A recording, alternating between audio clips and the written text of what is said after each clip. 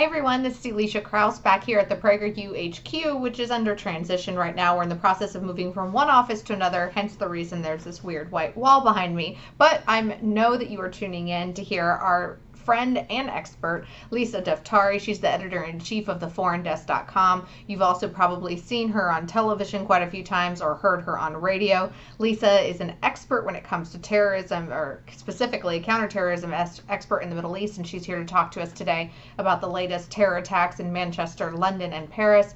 Lisa, thank you so much for making time for us today. Of course. Great to be back with you guys. Really appreciate it. And of course, if anyone wants to tune in and be able to hear from you every single day, you have a really awesome email that I have signed up for. It's called the Daily Dispatch, and it's a kind of top 10 world news roundup focusing on national security issues for us here in America and foreign affairs. People should definitely check that out as well. So when we booked this, we planned to talk about the recent attacks on Saturday in London, and had no idea that we'd be waking up this morning to, unfortunately, talk about attack at Notre Dame in Paris on police forces there by a man that the French security forces have now said was an Algerian citizen, and I think that he was a student in Paris, and he was shouting, "This is for Syria," as he attacked two police officers with a hammer before he was shot in the chest. He is alive, so I'm sure that they will be interrogating him soon to see where his ideas came from, where his ideology came from, where his reasoning or purpose for this attack came from. He apparently also had kitchen knives on him, so he wanted to do much more damage than with just a hammer. What are your thoughts on this most recent attack?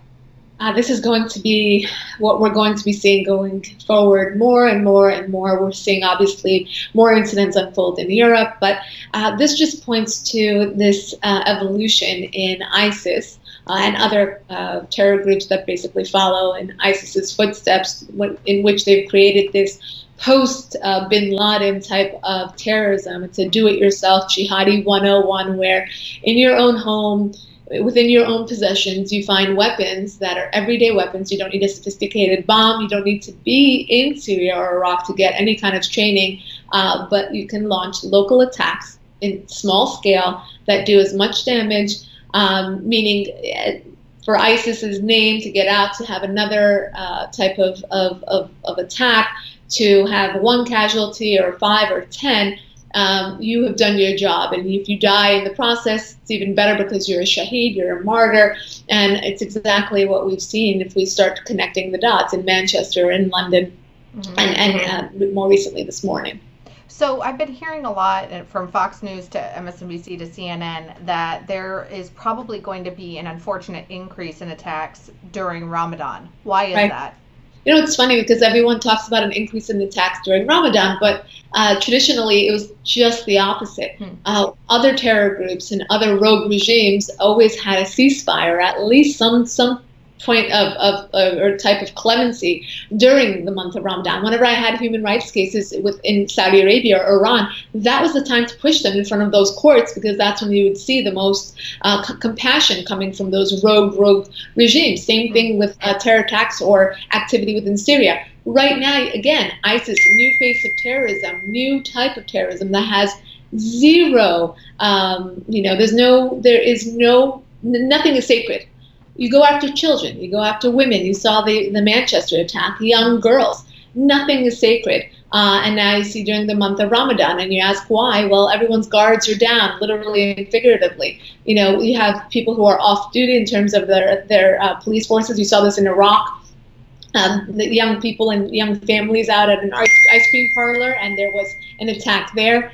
And then you see during the month of Ramadan that ISIS has actually called for an increase in attacks during this time, because they want to basically, have this time period to say Ramadan is a period of war, because we're doing it for the holy cause.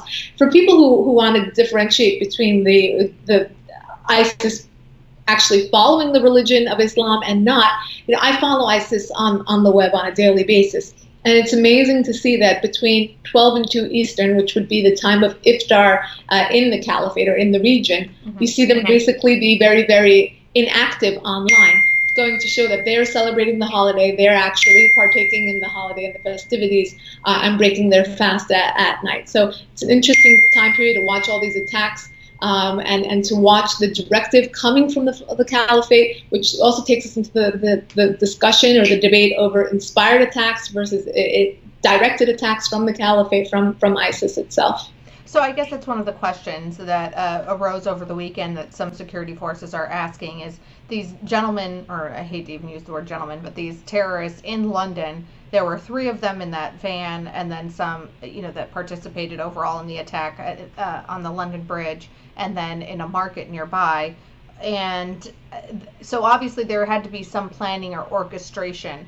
At what point do you think that the security forces will find out, or do you think that they already know whether or not they got this directive from someone in the Middle East, like potentially Syria or Raqqa even, giving this directive of what to do?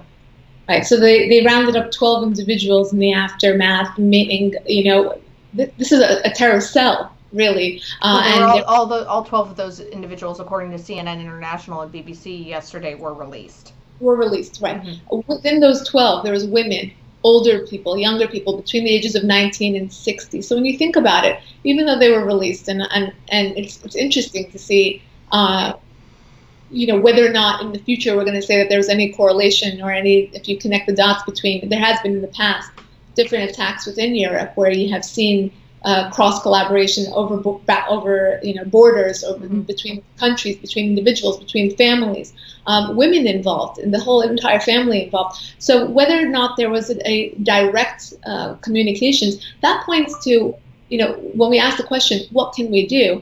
When you look at a directive, a direct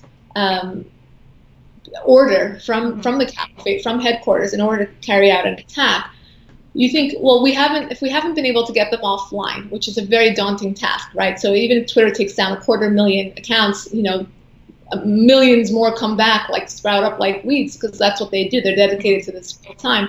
You look at that direct communication, which we have not been able to break. If there is a directive, if there is that direct, people within the caliphate able to reach these individuals and able to, and law enforcement not able to intercept these messages, that's where we need to look more closely within this country, within Europe, and say that's where our intel, whatever we gain. For example, you have those videos on YouTube, which these individuals who carried out the London attack were inspired by, to carry out a ramming and knife attack within some time period. Now, they decided to launch this attack during the month of Ramadan, again, something that ISIS has been pushing, but law enforcement, these individuals came under their radar at different time periods, but specifically for watching this YouTube video and specifically for being inspired to do a ramming and knife attack. This really speaks to very specific intel, very specific, looking at these individuals and their activities and being able to move in faster rather than sitting back and allowing these events to unfold. So one of the things that I consistently think about, I lived in New York City for 7 years in a post 9/11 world. Obviously, we're in Los Angeles now. It's the second largest media market in the country. It's the home of Western culture, which, ISIS deems to hate, much like Al-Qaeda did. So what's preventing these sorts of attacks, right in our own backyard? I think we obviously have a very, very sophisticated level of intelligence and cyber intelligence. I think the U.S. has been very, very keen on stopping these types of attacks and activities. And, like yourself, I lived in New York City for many, many years. And I remember, so many attacks that were foiled that, the public doesn't hear about. And some that we do hear about. But regardless, I think an attack like, let me back up and say, an event, an incident like the car that basically mounted the sidewalk a couple weeks ago in Times Square, for example, that was not a terror attack. He had other grievances and other, mental instabilities that are talked about. But what it did point to was that vulnerability in someone being able to still do that type of attack in Times Square, which has always been looked at as one of the main targets. Should, God forbid, a terror attack be launched in one of these open public spaces. I think for a very long time, more specifically since 2014, when the caliphate was launched, U.S. law enforcement, both local and federal, have been very much focused on breaking these cells, especially within larger cities, and being able to safeguard these, so to speak, soft targets. I attended a cousin's graduation a couple of weeks ago in Los Angeles, and I had to walk through 3 sets of metal detectors for an outdoor ceremony. Which is a bit, scary that these are the times that we're living in, but also makes you feel great that these are the safeguards that have been put in place in the aftermath of all these different incidents taking place. Speaking of those safeguards, what do you think that the United States and our allies, most of Western Europe, can do during this time when we know that these type of low-level attacks are going to be attempted by lovers of ISIS? What can we do to defend ourselves and defend our citizens? Yeah, I think 2 things that definitely come to mind is shared intelligence. I think some of the most simple of kind of warnings and threats have been overlooked and missed because there's been this lack of sharing of intelligence. I think one of the reasons that Brexit actually took place, like the straw that the proverbial straw that broke the camel's back in terms of Brexit, was this failure on the part of the EU and that community to look at this as terror, as a serious threat, and to share intelligence across borders to truly stop this, whether it's weapons being taken across borders or individuals going across borders in Europe. And I think the UK had enough of it. And now look at what's going on in the UK in terms of all these terror attacks. I think we truly need to, across the pond, across borders, look at how we can better collaborate to stop this as a global threat. I think, Donald Trump going over to the region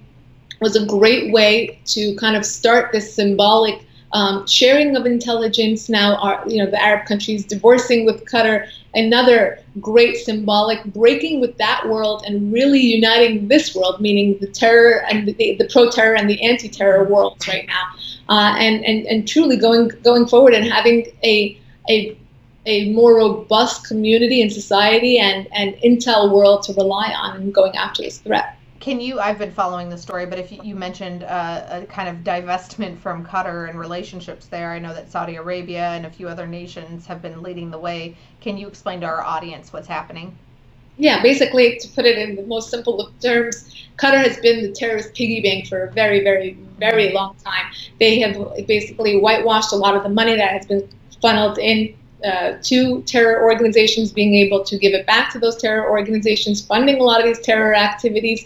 And I think that symbolically, whether it was Donald Trump's trip to Saudi Arabia, or I should say more likely that this shift in the Middle East has been going on for a very long time. When you see countries like Saudi Arabia and Egypt aligning themselves more with a country like Israel, because of this war on terror, and basically turning their backs on more rogue regimes and pro-terror regimes like Qatar. And a lot of people will say, well, Egypt and Saudi Arabia are not innocent. They have their hands in a lot of this activity. Yes, that is true. But we're in a post-ally world in terms of foreign policy, and we're actually entering, or have been entering, this more interest-aligned foreign policy. And that means that countries like Saudi Arabia and Jordan and Morocco and Israel can have this unity because they want to keep terror off their borders and out of their country. And I think that this really points to the more symbolic or the more tangible changes that we're seeing in the region. So you mentioned going to a graduation. Obviously, that would be considered a soft target. Cars 3 is coming out. My almost 4-year-old wants to see it with her Nana and Papa in a couple of weeks. Would you recommend that Americans just be wary of going to places like malls and theaters that might be soft targets, or should they just keep living life as usual? This is such a tough question. It truly is such a tough question, because the American patriot in me says we can't let them win. We can't stop our lives. But the realist in me says you have a 4-year-old child, and it's your responsibility and mine to keep that child and every other child safe, and to keep our families safe. And I think that this is an important note to really emphasize when it comes to the current state of American politics. Left, right, and center, we have to come together to say that we need terror out of our borders, whether these individuals are already here, whether they're coming in from within our borders. We have to keep America safe. It's not policy. It's not a political party. This is reality. And unfortunately, I don't want to tell you not to take your child to the mall or to the promenade or to Times Square. It's that you should have that.